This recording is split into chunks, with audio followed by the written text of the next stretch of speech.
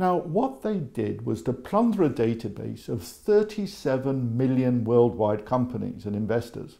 Yep, these things do exist, and it's called the Orbis database.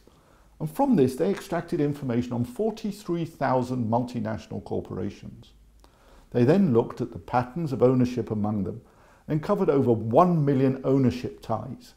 They then linked this to size in terms of operating revenue and calculated a network of control. Control, as we've seen, over a sizable chunk of world trade and production. They managed to isolate a core group of 737 companies that controlled 80% of the revenues of the network. And within that group, they located a core of 147 corporations that controlled 40% of the network, and that was almost entirely exclusively controlled and owned within itself. This degree of concentration far exceeds the concentrations in income and wealth that have captured the headline in the debate on Thomas Piketty's capital in the 21st century. We can be even more specific about the composition of this elite. Within the top 50, only 5 did not come from the banking and financial sectors.